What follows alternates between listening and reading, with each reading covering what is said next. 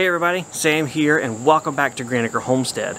This is day one of our roof over project where we are adding a new roof to our 1988 Palm Harbor single wide mobile home that will eventually give us overhangs, eaves, and gutters where we had none to begin with. This video covers day one of our work and as such is going to be one of many in this video library. Be sure to look down below for the link to the full video playlist that'll cover this whole project start to finish. Before we jump in, I need to make this disclaimer. In case you didn't know, I am not a professional mobile home roofologist. I don't have a degree in roofology, and I'm not someone you want to be following the advice of step by step to replicate this on your home. Yep, that's a disclaimer. What we are showing you is what we are doing with our house. We feel confident in what we're doing with our home here in our area. That being said though, you need to do your own research on what you can do, should do, are allowed to do, can do, don't do, whatever do in your area. Okay, with that out of the way, let's go. Alright, the first thing I'm doing up here is going along the length of the house and measuring up from the edge 36 inches. What that's going to do is allow me to then come back and snap a chalk line the length of the house right at 36 inches and then put the plywood against that and let it overhang by a foot. I've measured the roof and we have less than an 8-foot span roof per peak side, so this is going to work out really good with just having 2 layers of plywood up here. I marked 36 inches about 4 places along the whole roof. That way I have a couple of reference points and don't just trust 2 measurements and then let the line kind of sag here and there since I'm up here by myself. What I'm going to do next is tape one end of the chalk box here to the roof, go down about where the ladder is, where I've got my other mark, pull it tight and snap a line, roll it up, go down there, do it again, and I may have to do it about 3 or 4 times to get the whole roof done, but I'm going to go ahead and snap my chalk line first, which is the reference point for the plywood.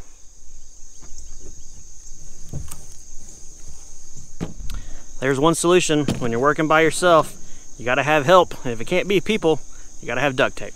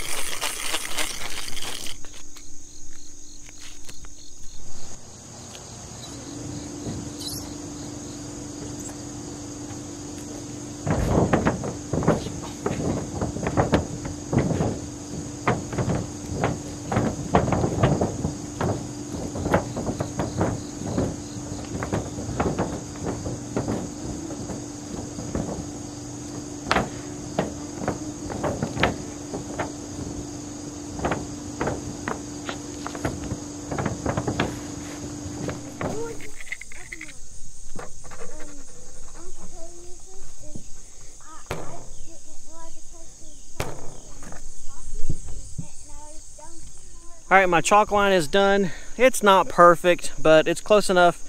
And if I have any questions as I go along laying the plywood down, I can always stop and measure and go from there. This doesn't have to be dead on. So it's good enough for this roof and for me. The next thing I'm going to do, since I'm here at this end of the house, and this is where the first piece is going to go, is I want to go ahead and measure for at least a foot overhang on this end, and then find wherever it ends up on a truss or roof rafter, and measure that so that I know to cut my plywood at that length in case it's less than 8 feet or something otherwise. I do want to try my best to make sure all of these sheets of plywood, the joints are over top of the rafters or trusses. It's the same thing. I'm gonna say either one all day today, so whatever. So we'll go ahead and measure and find my first dimension. Maybe also check the others. This roof feels like it's 24-inch on-center trusses, so maybe I'll really get lucky that after I cut this first one, it's just 8-footers all the way down. That would be so nice. So let's go ahead and measure and get down off the roof and cut the first piece. We got our first sheet of plywood up, and that was a little bit of a nightmare. We got to figure out a better system for carrying it up. Going up the ladder, pushing up the plywood ahead of me, flipping it over. That was too close call of something bad happening. So we at least got the one sheet up. We got to figure out what we're going to do with the rest. We're thinking we might throw them up on the porch roof, and then from there I can pull them up. At least that's more of a two-step setup. So let's go ahead and get the first sheet of plywood down. This is the first one, and it'll be the most critical, and hey, after that we'll just start rocking and rolling, right? Hope so.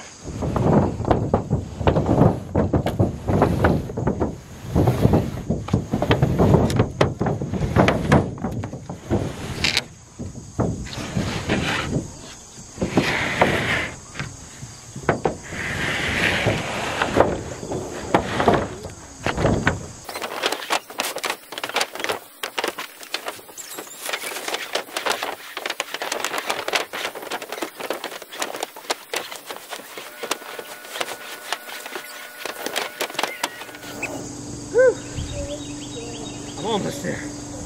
First nail.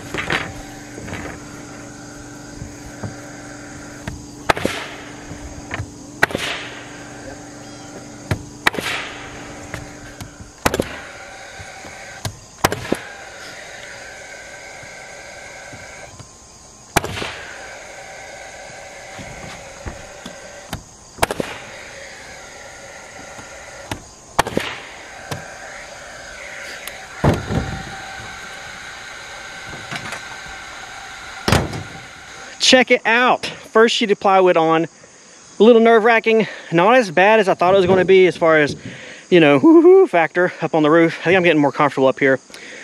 But first sheet down, most critical. Now it's, you know, easy peasy, 1, 2, 3 as we haul plywood over. We're going to go here and just all the way down. So our plan right now is, 1, taking up the ladder was way too hard. 2, Angela's dying. She carried that whole sheet herself, which rock on, but that's really heavy.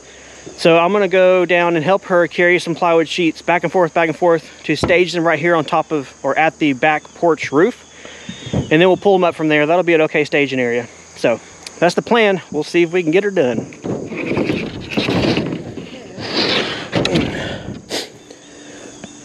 Flies through the air with the greatest of ease, that high-flying man on the flying trapeze.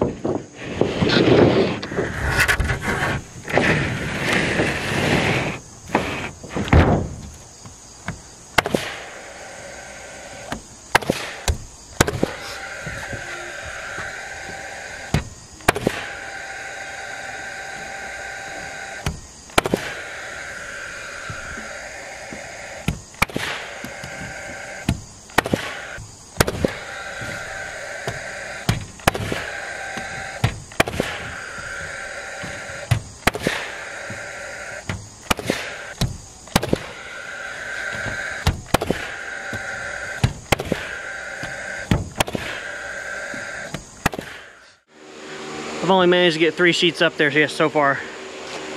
I'm beginning to think I'm over my head. I'm gonna take a break, cool off, and gather my thoughts.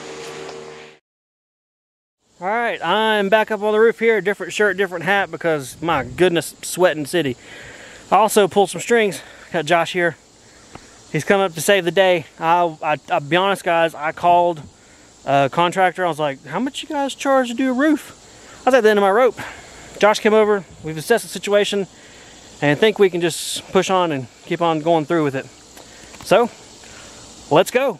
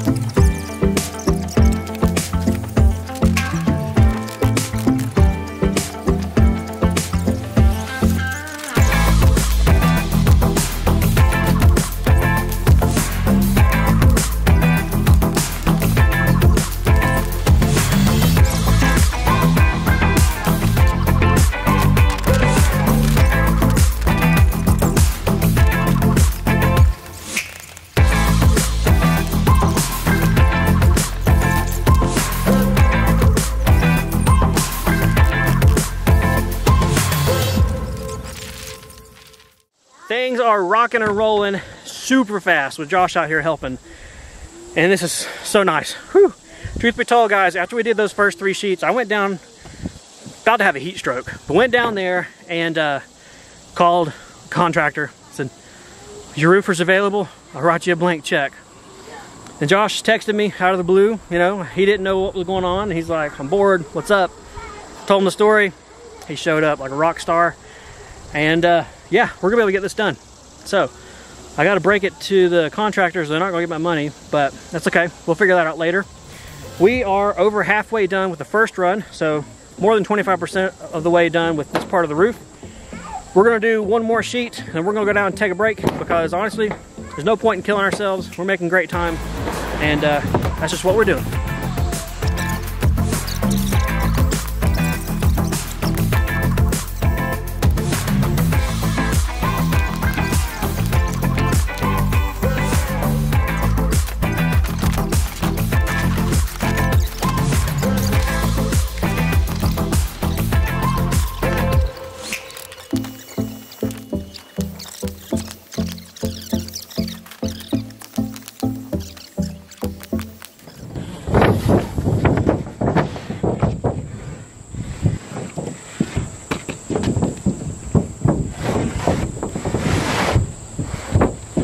Wait. Yeah, no, that's right. Okay, good.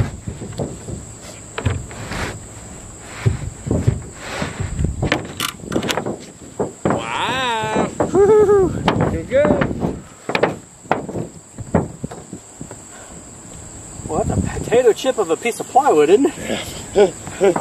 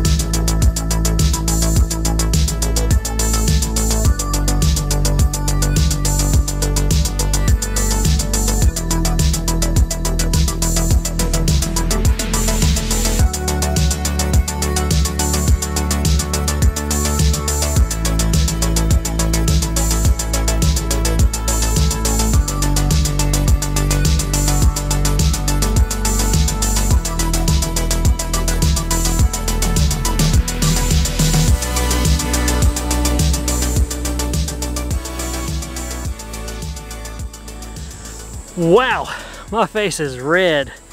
Wow, yeah. It might be sunburn. Maybe this roof has reflected a lot on me, but I'm thinking it's just heat. So as you can see, Elijah is up here. He's sitting. He's very safe. Don't worry. He wanted to get up here right as we called it quits, so I let him come up. Josh is already headed back home. We, as you can see, not done. There's still plywood down there we got to put down, and there's no underlayment on this.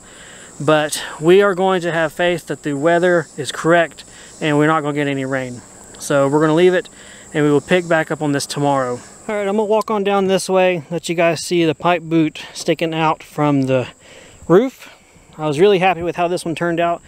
We were able to get that a really nice tight circle cut. We'll come back and finish that one, but it's good enough for now. Here's a look at the overhang. This is not the final overhang. I'm going to come back and trim all this whenever it's all said and done. It's just a look of the overhang. And there is Elijah. He's been wanting to get up here all day, but I told him, no. I had to let him up here at the last second, though. So it looks like we have 1, 2, 3, 4, maybe 5 more sheets of plywood to do before we're done with this side. It's going good, all things considered. We had some issues down here with alignment, and honestly, this really started, this is my fault. So down here where you see the gaps, and they're bad looking, this is where these sheets I put on by myself, and they were not right. Once Josh got here, we started correcting the issue and tweaked it back online and got everything fixed. I'm not worried about the gaps with here between the sheets of plywood because we're going to be doing a metal roof, and it has no problem spanning that. It's only maybe 1.5 inches. That being said, I probably am also going to rip some small strips of wood and fill it in here. If I don't get to rip strips and fill it in like I'm thinking I might do, it's still okay. It's not going to be any kind of problem or anything that I think will translate through with the metal roof that we're going to put on. Here's a little bit of gap up here. You can see we're trying to correct our issues, and when we got back down here, this is really where it was, you know, 2-man team versus 1-man team. This is good, straight, and really looks nice. So feel good about us here forward. We're going to have this looking nice. So I guess that's the reason you start on the back side, farthest away from where you may ever see when you start a roof, and you want to finish with the good side. Well guys, honestly, we got a ton of work done on our first day. Not as much as I was originally hoping we would get done, but after those first few sheets of plywood, I was figuring the project was done before it really got any starts. So super big kudos and thanks to Josh for coming over and helping me to motivate and refocus and stay driven on the goal, as well as doing a lot of critical thinking with me, going through different hurdles and challenges and obstacles. Big thanks. If you're not familiar with Josh, he's my brother, and he has his own YouTube channel. There's a link to his channel down below. He does similar type content as far as do-it-yourself building. However, he is doing very, very different content. I think you'll enjoy it if you like seeing people use their minds and be creative and work with what they've got and really just do their own thing. So it would mean a lot to me, and I know it would mean a lot to him and his wife if you go check out their channel, and thanks ahead of time. Well, that's it for day one. Hopefully you guys are going to stick around because there is a lot more to come, as you see. We will watch the sky and make sure it doesn't rain tonight. Like I said earlier, we've got faith that it's not going to rain, so we'll be okay. But you've got to stick around for the second video to see how that pans out. We appreciate you all watching as always. We definitely appreciate the members, especially these here. You guys are really awesome. You really truly do help us continue to make content and help support this channel, and we really, really appreciate it. We still appreciate all you other viewers, so don't think you've been excluded. Just want to give a special thank you to those who are able to go above and beyond for us. Alright guys, that's it. I'll see you guys on the next video. Take care.